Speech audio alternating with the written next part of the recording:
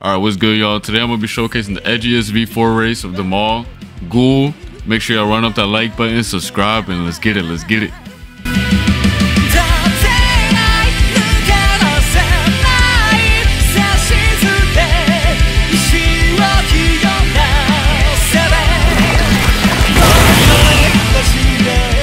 Alright, so now Ghoul is one of the cooler ones in my opinion. My boy Junior put in crazy work for this one.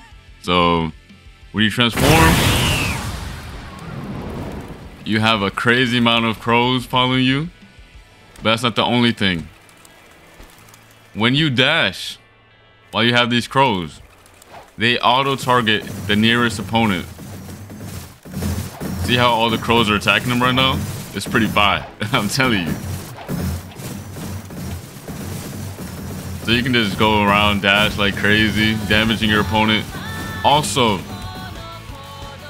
when they're in this field, when they stand in this field that I have right now, their vision goes completely black. They can still see a little bit, but not that much. I'm gonna have my boy demonstrate it for y'all. So this is how it looks like.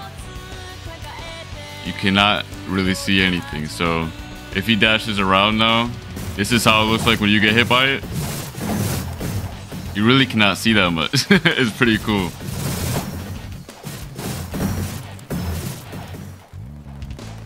But as soon as you get out of it, it goes back to normal. So,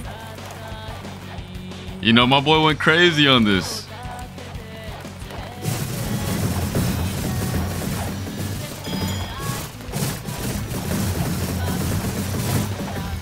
Alright, and the second passive for Ghoul does life leech. So if you do damage to someone, you heal it back. Alright, watch.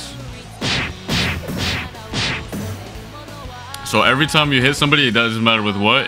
If it's an ability or M1, you heal. And if you upgrade it, the heal is even stronger. This works on NPCs and on players.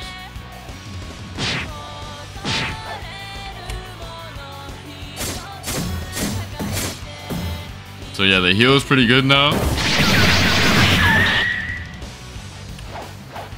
I say it's pretty. I personally would use it for PvP a lot, because who doesn't like life regeneration? Alright, and that's it for Ghoul. So I hope you guys enjoyed the video, and I'll see y'all next time.